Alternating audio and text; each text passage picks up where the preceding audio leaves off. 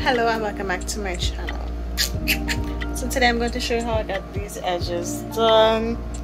If you're interested in seeing me perform this, what I did here, continue watching. Bye. Okay, so we're going to start off with sectioning some of, obviously, your edges out. Booyah. Anyways, so this is the gel that I'm using. It is my gel, obviously. Okay, I'm just going to apply some gel on each little small section of hair that I have out there. The sideburns included, yeah.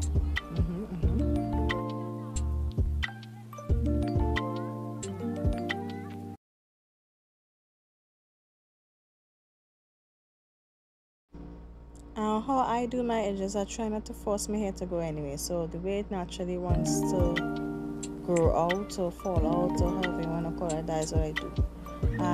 Does it come out the same exact every time? No, but I like the hair to go where you want to go, right? So this piece here, he wanted to fall back and make a circle, so that's what going back, and I made a circle, and then I brush made him to go back, and you know, let the hair do what it wants to do, but you kind of finesse with the hair. You know, you're working with him, you're working against him, you're working with him, right? So brush forward, and then I keep the tail back. Try not to go so low down, because then I'll be touching my eyebrows.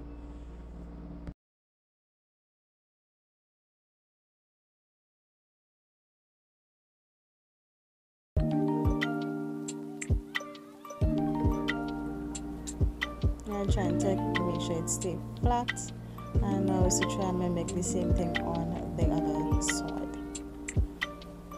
Because you know they're gonna look like sisters, may not be twins, but they can look like sisters.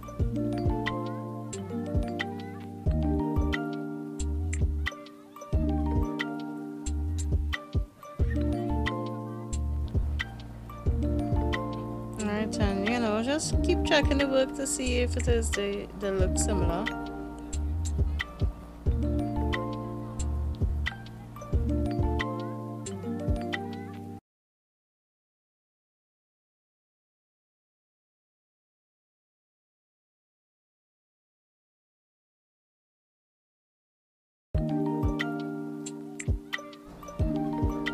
Now just brush the gel through the sideburns and curl with my finger, and that's it.